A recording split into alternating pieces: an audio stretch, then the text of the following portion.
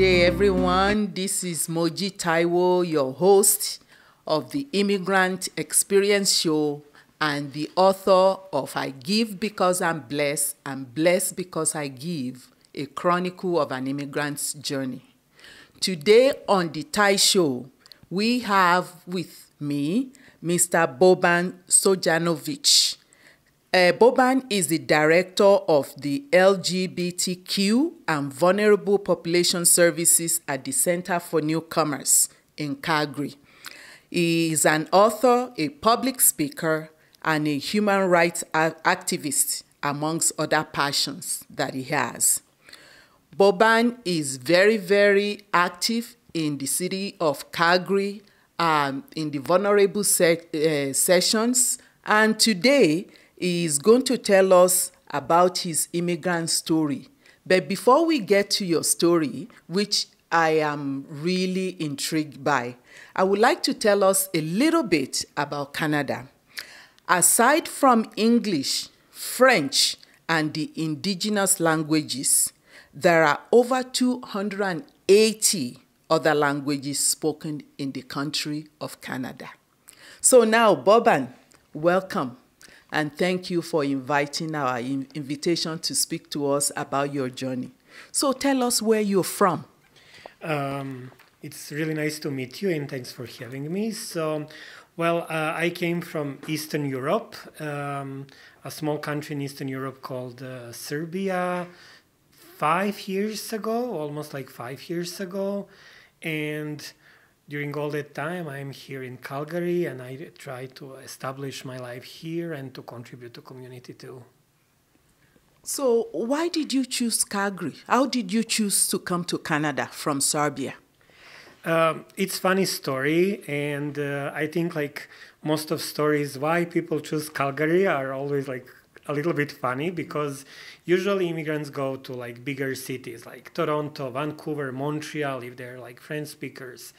And after my partner and I decide to move, and we made decision we want to bring our cat. Like we don't want to leave our cat. And then like the whole problem starts. And we have some friends in like Vancouver, in Montreal, in Toronto. And we thought like, okay, we will spend like few days in like day homes until we find something, things like that. And then we realized, oh my God, like all of them, they live in like studio or like one bedroom apartment or something like that. And I remember one night I chat on Facebook. I chat with my friend. She lives here for like 20 plus years. Mm-hmm. She has a house. And then I said like, we don't want to leave Macy. That's the name of our cat.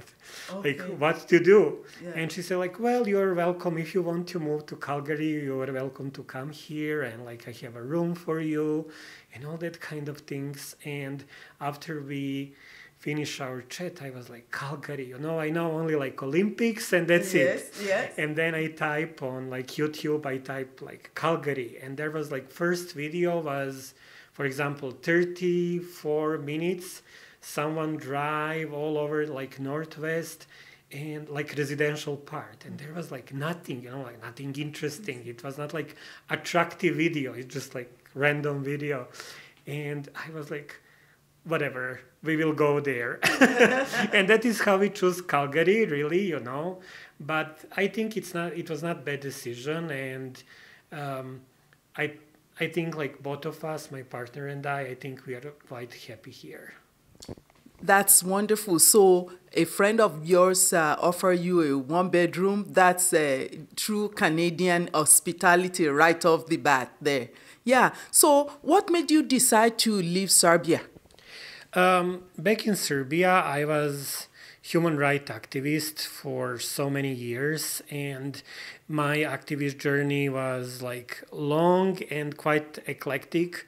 During the 90s, we had a lot of wars, and I was against all that kind of things, against wars, against everything that like war produce, all that like poverty, refugees, like all that like people struggle and similar things. And then first I was anti-war activist. Then I became involved in reconciliation process, and when reconciliation process became a little bit like mainstream, it was not like that tough. I was thinking, what is like tough now?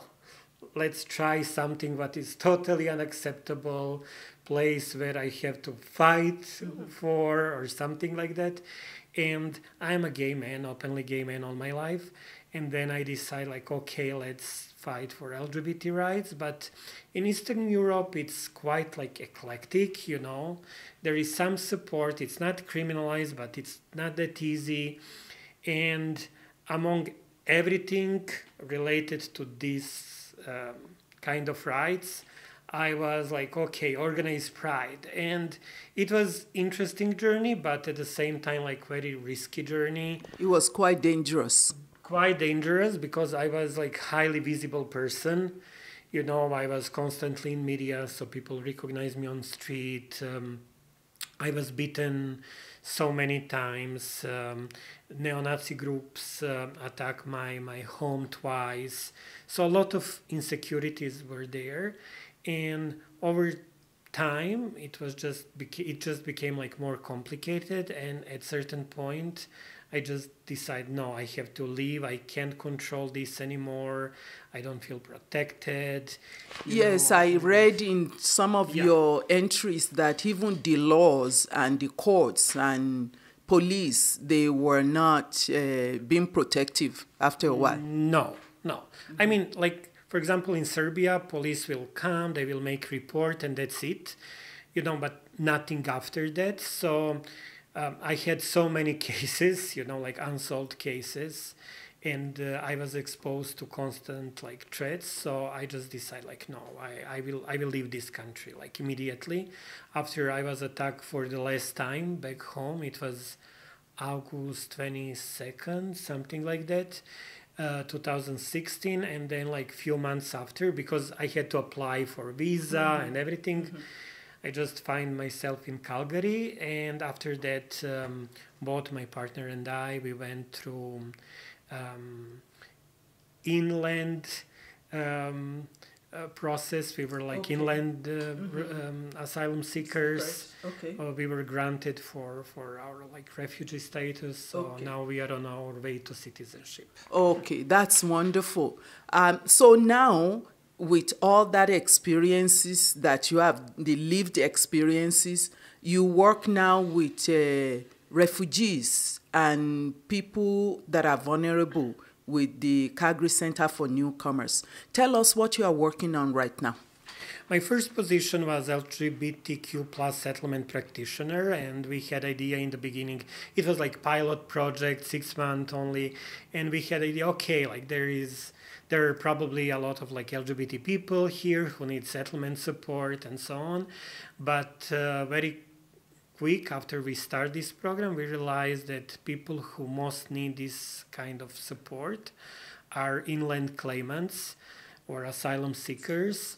And we have a lot of them here in Calgary because people are like desperate in their home countries, in more than 70 countries in the world. Like being LGBT person is still criminalized.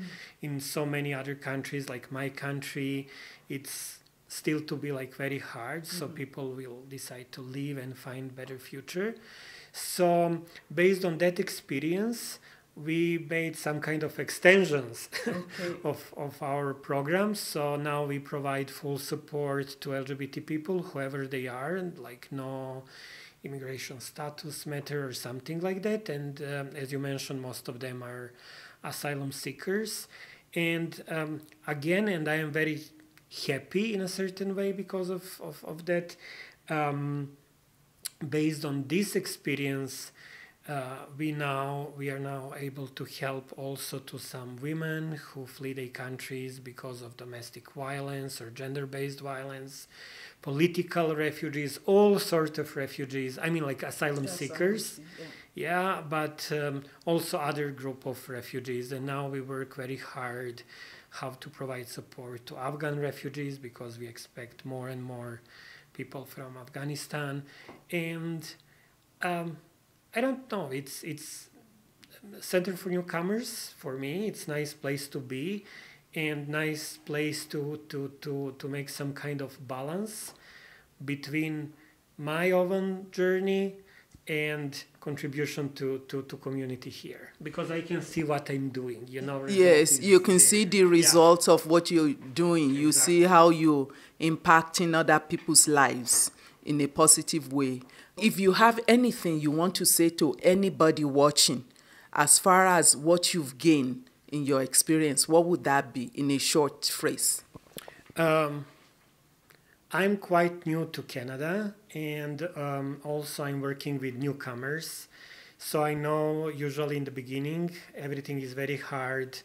You have to learn a lot, and especially if you are, I don't know, like 35 plus or something like that, it can be even harder. But I want to tell to other people to always look on the immigration journey as an opportunity to learn more, to unlearn some things, to learn new things, and to make their life easier, because many of us, we move to Canada because we didn't had good life somewhere else, and I think this country is safe enough for all of us. A lot of opportunities are around us, so never give up. Never give up. Never give up. That's the most important. Yes, never give up. Never give up. So that is it for this session of our Immigrant Experience Show with Boban Stojanovic. Thank you so much, Boban. Your story is quite intriguing, and we'll probably have an opportunity to talk again, to continue this conversation. I am your host, Moji Taiwo, of the Immigrant Experience Show. Thank you for watching. Make sure that you share, you like, and you subscribe. Thank you. Until next time.